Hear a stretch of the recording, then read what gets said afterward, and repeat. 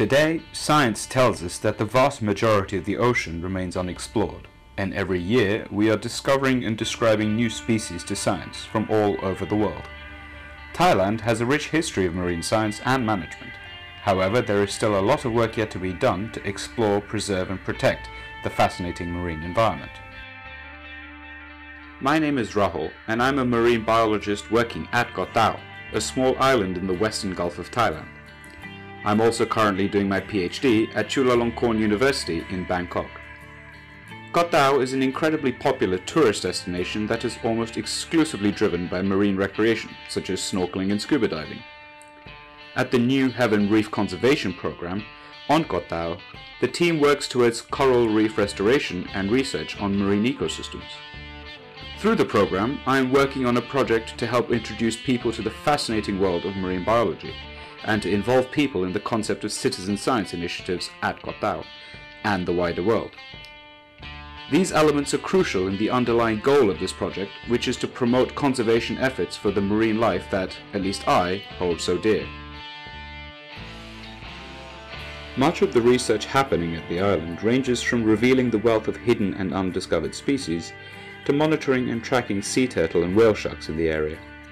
This is done by combining an in-depth understanding of wildlife with community engagement and involvement of citizen science. Here, I am introducing the Explore Marine Diversity project, which aims to provide materials and opportunities to the public to involve them in key components of the science and conservation at Koh Tao.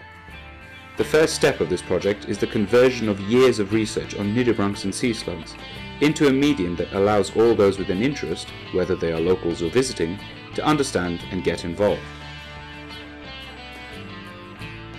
I have been researching nudibranchs and sea slugs for 5 years, but have been fascinated by them from well before I had learned how to dive and explore the sea. They come in all shapes and sizes, and most impressively every colour you can think of, including colourless. All species are toxic to almost any predator that might try and eat them, and their interesting biology makes them valuable organisms in biomedical research.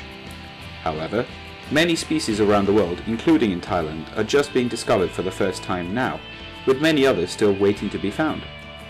Over the past years, our research has shown Koh Tao to be home to some of the greatest diversity of sea slugs and many other animals in Thailand.